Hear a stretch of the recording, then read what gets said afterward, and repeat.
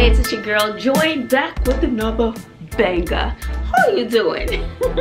How are you guys doing? I hope you are doing well. This keeps falling down. It's like a little. Don't worry about it. Y'all know. So I hope you guys are enjoying this wonderful day, or you have enjoyed this day. And if you didn't, I hope you are planning on enjoying your day tomorrow. Because really it's up to you. No matter what you go through, you have the power to control that. In most cases, sometimes some people need a little medicine, and that's okay too. So many of you know that I'm out for the summer, but it seems like I've been working but not working, resting but not resting. My schedule is off. I have lost track of days and time, days of the week. I've lost track of all of that, and I find myself just searching the internet for teacher ideas and downloading a whole bunch of stuff. So I need to sit down and sort through all of that stuff, see what I'm going to use, not use. Miss Anderson, my sister teacher, and I, we got together yesterday and we worked from 11 to 5:37 p.m. from 11 a.m. to 5:37 p.m. and we sat in Starbucks. We were banging it out, honey. Yes, we were. We did that, sis. We did that. And so I just got, like I said before, I just got back from lunch. So I didn't want to look too bad. So I threw this hat on. Child, some of my hair is locking up under this hat, honey. The braids look good when you slap a hat on it. Who gonna check me, boo? Who gonna check me, boo? Right.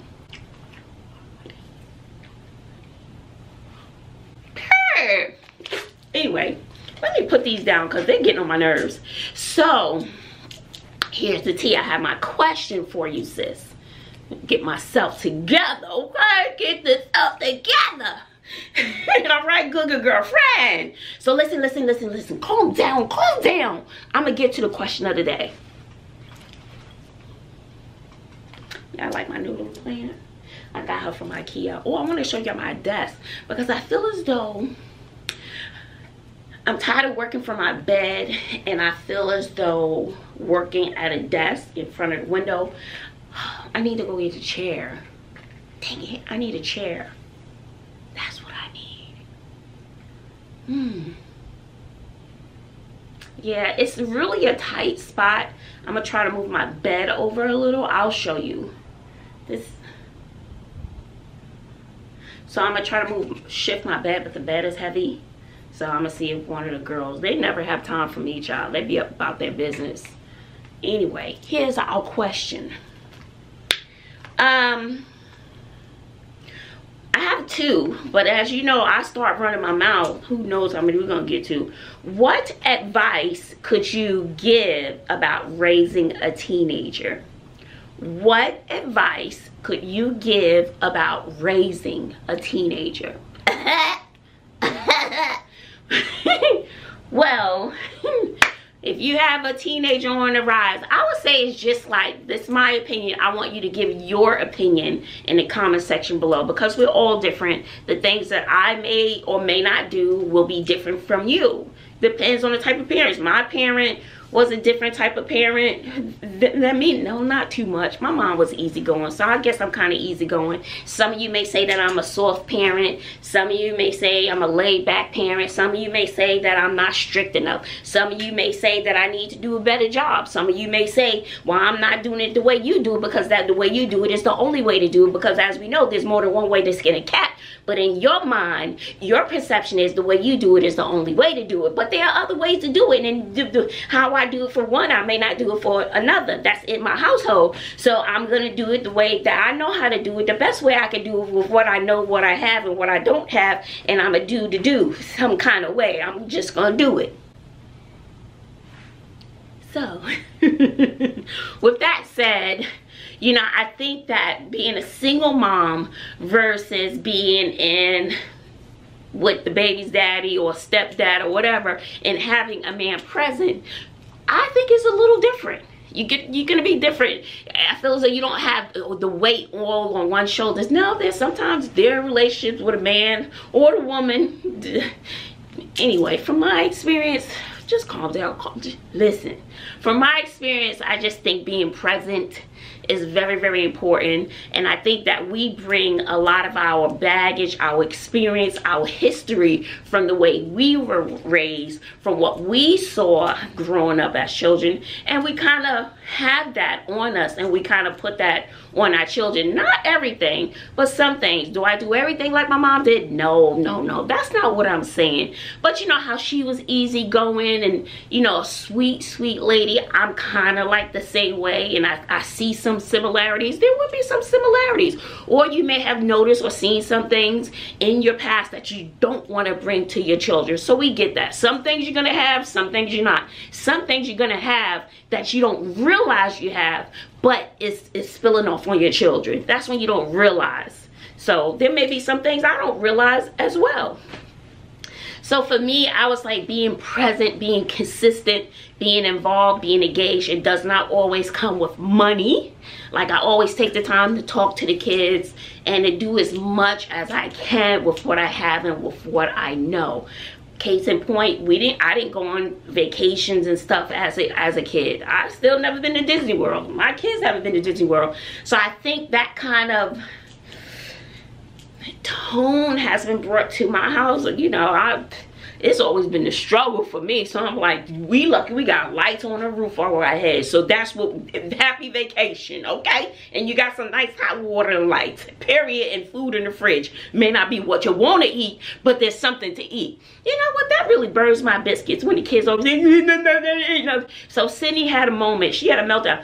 Baby, I had to come to my room and close the door. I can't do attitudes at all. I can't do the mood swings.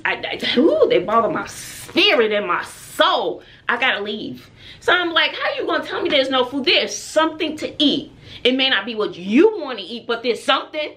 That's when you get creative, when the food gets low, or you know you gotta go to the grocery store, but you don't feel like going to the grocery store. So you're not rushing to the grocery store because you know good and well there's some peanut butter and jelly up in there. There's some ramen up in there. I hope I'm not blurry. There's some ramen up in there. There's some crackers up in there. There's some cheese up in there. Eat some cheese and crackers. Put a little dollop of mustard. Good. Bad, bad. And Connie Child made sure we stock with noodles, macaroni, cheese, and Sydney's on this special diet stuff, special diet. Baby, there's some vegan mac and cheese up in there. I left the box out for you. You didn't want to find anything to eat, so you didn't eat. There's frozen foods up in there too, boo-boo. You just chose not to eat. And sometimes you just got to get creative. No, you wanted something easy. And sometimes life is not easy. You have to make do with what you have. Purr, purr. Snaps on that. And that's on Mr. Rogers and the whole damn neighborhood. Please, you better miss me with that. You better miss me with that, boo. Ain't nobody fooling with you. Shoot. Then she be like, okay, can you give me some money for such a... No, I cannot. Because you want to go out with your friends, you better get some water. Knowing we got something up in this house to eat, okay? And you already had a little coin in your pocket. So anyway, oh my God, back to the regular question. Listen, listen, listen, listen. So anyway, I say being present and being active. Doesn't mean you have to buy them everything. Nope, I didn't. I bought them what they needed. And once in a blue moon, I scraped up, my subscribers scraped up to get them some of their wants. And thank you, I could not have done it without you. Thank you all. I love you, love you, love you. And, you know, so some things is based on need and a few things were based on want. And so, but I still tried to be present. And I think being present and sometimes understanding and being able to pick your battles. Being able to pick your battles. Like if there's a piece of paper on the floor. Okay, there's a piece of paper on the floor. What? Things like that don't bother me. Things like that may bother someone else. Like stuff like that will probably bother their biological donor. Okay, it's a piece of paper and the world is still gonna go on. Okay, what? And? Okay, a few dishes in the sink. What? And? You know that does, let me take that back, that does irritate me. The sink is full right now too, but you know, I try to pick my battles, but I do have my moments where I do go off, and you guys know the dishes is my thing. Shoes downstairs. Okay, they downstairs. It's easier for when you want to walk out the door. Not a big deal. So it's about learning to pick your battles. And sometimes the battle is not worth picking over. Case in point, I had a huge thing about sitting on my bed with your school clothes. Don't do it. Then I had to stop and reflect.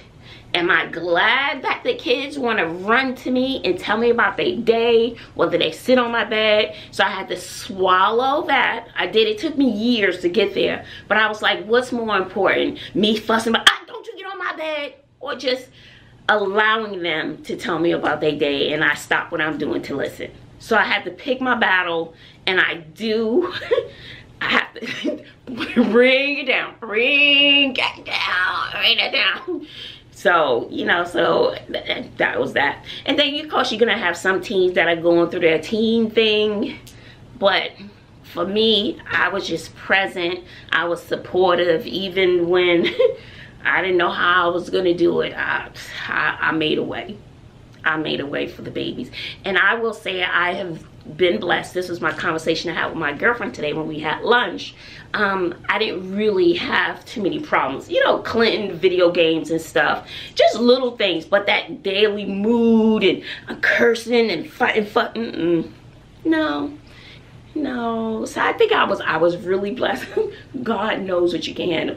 Clint gave me a run for my money, but it wasn't like his anger directed towards me or anything. You know, I don't play that. And don't think about raising a hand to me, baby. Ooh, baby. See, I have all the ancestors in my past and all that stuff that will come from yonder to the forefront. So we want to leave them back there. Baby, I don't care how old I get. I will climb Bobby like a tree and take her down. But she's sweet. So anyway, so I don't think Bobby ever got a spanking. Ever.